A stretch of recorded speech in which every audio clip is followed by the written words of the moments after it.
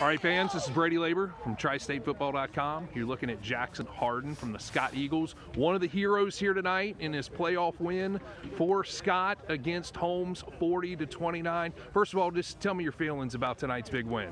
It was great. We actually came as a unit instead of last time when we played them when we lost. We actually came as a unit. We fought together. It was a great team win.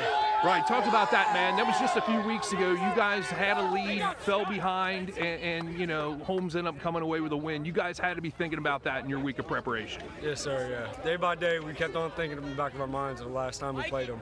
Every time, trying to get that revenge.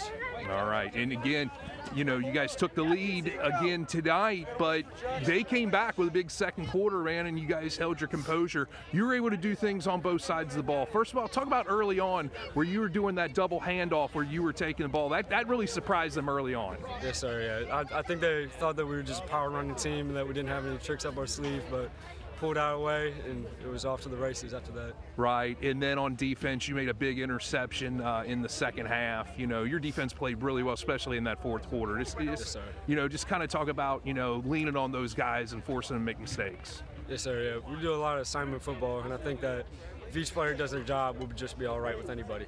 Right. And the biggest play of the game, obviously, when you forced the 3-and-out, when their offense was starting to sputter, they had to set up the punt. The punt goes, the snap goes over the punter's head, and you recover it in the end zone. That had to be a great feeling for you. Yes, sir. Yeah, it was great. Well, tell me what was going through your mind. I mean, well, when I saw the high snap, I thought a safety. I got to tackle this dude, but then once he started bobbling, I had to get it up on the ground out of his hands. I had to pry it open, but it was all good after that. Right, and that turned out to be the big time win there. You guys advance now to the third round. I think it's Boyle County who you'll face, man. Yes, sir. Obviously, you guys, you know, trying to go towards a state championship. Big win here tonight. Just talk about the upcoming week and what you've got to look forward to. We know they're a good team. We're a good team too. I think that we got to take it day by day, and we'll be just all right. All right. Congratulations, Jackson Hardin, one of the stars here tonight for the Scott Eagles. 40-29 win over Holmes. Congratulations. Thank you.